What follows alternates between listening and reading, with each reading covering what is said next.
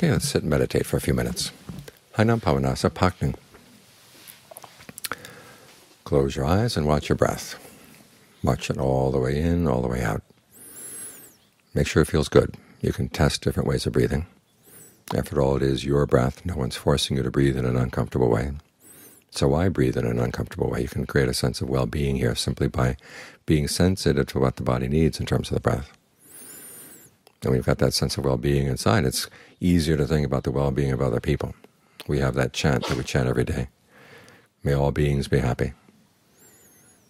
And the question is, will all beings be happy? Well, we can't answer that, because everybody has their choices as to how they're going to look for happiness.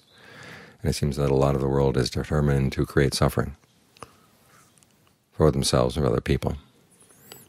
And the only way we can stop them is to help them, one, set a good example, and two, make it seem that it's in their interest to actually look for genuine happiness rather than overlooking happiness in all the ways that are destructive that we see all around us. So when we say, may all beings be happy, it's basically for our own minds, to keep in mind that this should be our intention when we're dealing with other people. May this person be happy, truly happy.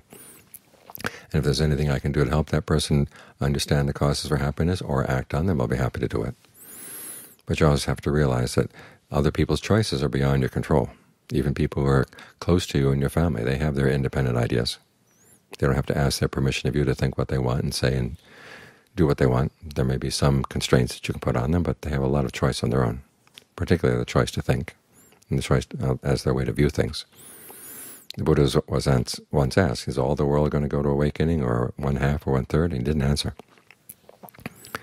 Ananda, who was sitting nearby, was concerned that the person who asked the question, I think, well, here's the Buddha asking an important question, he doesn't answer. So he pulled the person aside and he said, suppose there was a fortress that had one gate, and there was a wise gatekeeper, and the gatekeeper went around the fortress, and he didn't see any hole bigger than, even big enough for a cat to slip through anywhere in the fortress aside from the gate. He wouldn't know how many people were going to go in and out of the fortress, but he would know that if anyone goes in and out of the fortress, they have to go by the gate. In the same way, the Buddha understood the way to true happiness and was happy to teach it, but he didn't know how many people were going to go in and go out, because we all have our freedom of choice. So you want to make sure that your freedom of choice actually is in line with your aspiration for true happiness, and true happiness means a happiness that doesn't depend on the suffering of others. So that means that you have to keep other people's happiness in mind, with the realization that they will be able to choose whether they want to be happy or not.